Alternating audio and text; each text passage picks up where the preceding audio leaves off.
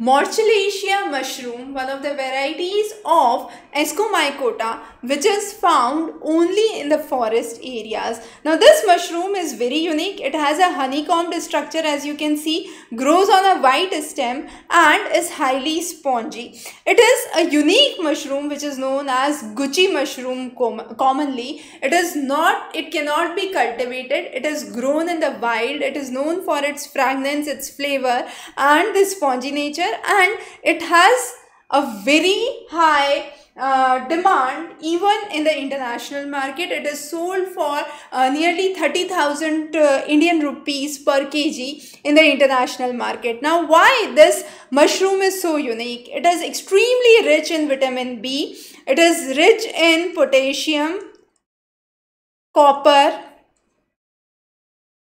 It has huge number of antioxidants, and it is also used for preventing the various diseases like arthritis, heart diseases, diabetes, by removing the active oxygen species that harm the body, and therefore this mushroom is very unique. If we talk about India, it is mainly in the Kangara Valley region of, then you have Jammu Kashmir, parts of Himachal Pradesh, mainly the regions of Manali, where you have active snowfall. Now it is highly unpredictable. It can sometimes crop here, at other times at other places. So highly unpredictable. The people have to go through very risky terrains, dig a lot of snow. It is only seen during the snowfall period.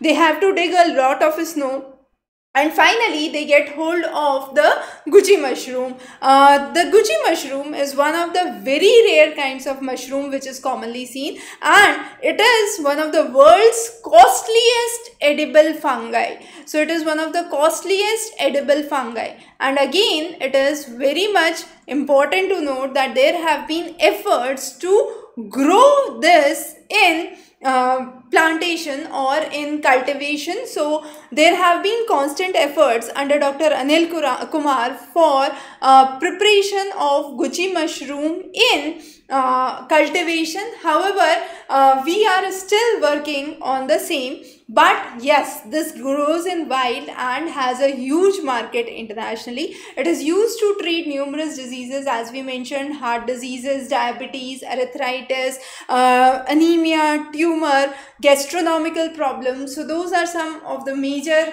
issues where it is used. Highly rich in various micronutrients which are present in it. One of the very unique fungi which is present, one of the very unique mushrooms which is present in the regions of Himalayan areas, specifically found during the periods of snowfall.